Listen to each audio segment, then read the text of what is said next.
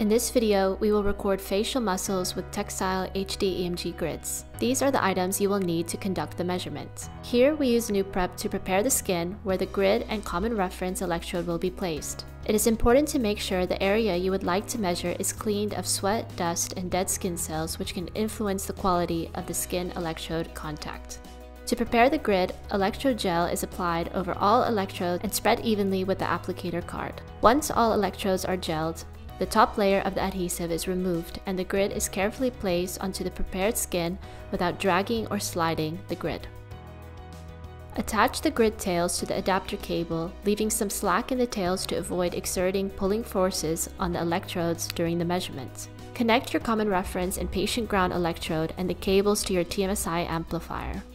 First, we check the impedances to see if there is a good connection between the grid and the skin.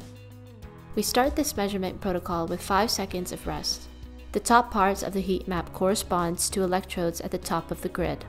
Next, the participant closes his eyes forcefully for 5 seconds. The heat map shows the root mean square values of the facial HD-EMG signals. Then, the participant smiles with an open mouth for 5 seconds.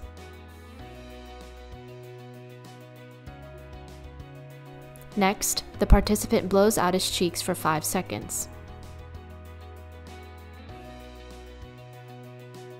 Lastly, the participant snarls for 5 seconds.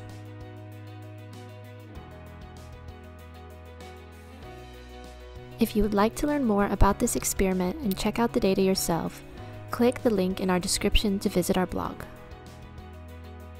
Thanks for watching.